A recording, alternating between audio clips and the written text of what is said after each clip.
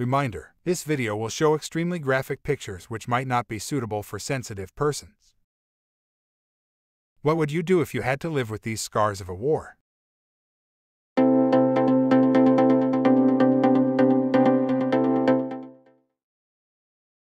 Hi guys, if you like our content, please like this video, share, and don't forget to hit the subscribe button and turn on all notifications.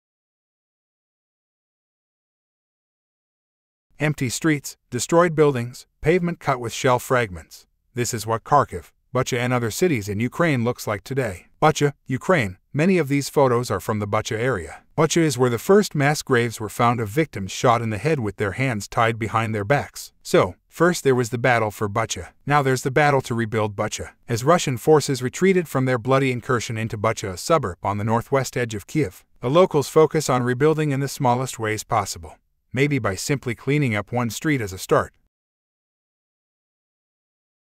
Russia's invasion of Ukraine is probably the most documented war ever. Citizens, public officials, and soldiers have posted photos and videos every day that show the dead bodies in neighborhoods, show the trails of missiles streaking through the skies and the smoldering ruins of entire towns. In one man's own words, "I saw the Russian tanks roll in, and I saw them shooting down this street," he said. "I saw this war unfold outside my living room window before my very own eyes," he added. "When I realized that I'd be a dead man very soon, I ran into my cellar. When I realized I might not be safe there, I ran across the street." As journalists walk through the cities, which had been under enemy fire since the early days of the Russian invasion, they can still hear explosions around.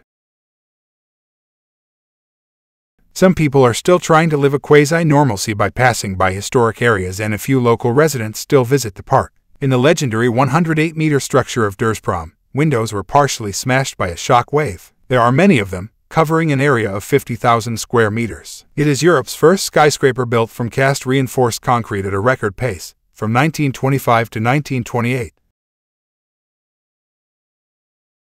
There are many residential houses destroyed on the central streets of the city. A reminder that, on February 24, 2022, Russia initiated a full-scale invasion of Ukraine, starting a new phase in its armed aggression which had lasted since 2014. Russian troops are bombarding and shelling Ukrainian cities and villages, causing mass terror against civilians within the temporarily occupied areas.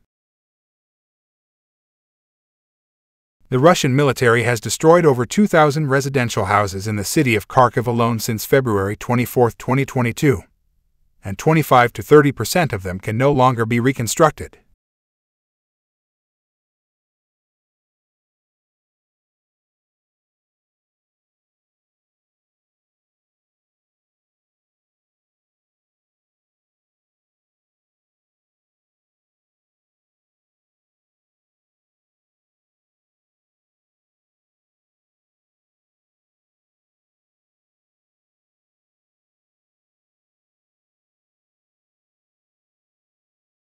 Don't forget to like, share, and subscribe.